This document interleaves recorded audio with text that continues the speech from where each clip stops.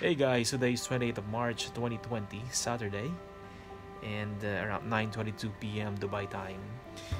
And COVID-19, it is killing a lot of people in the whole world, and we have new cases every day. With the situation now, I learned a lot of things, in life. It is very life-changing for me, and we have to value the people around us.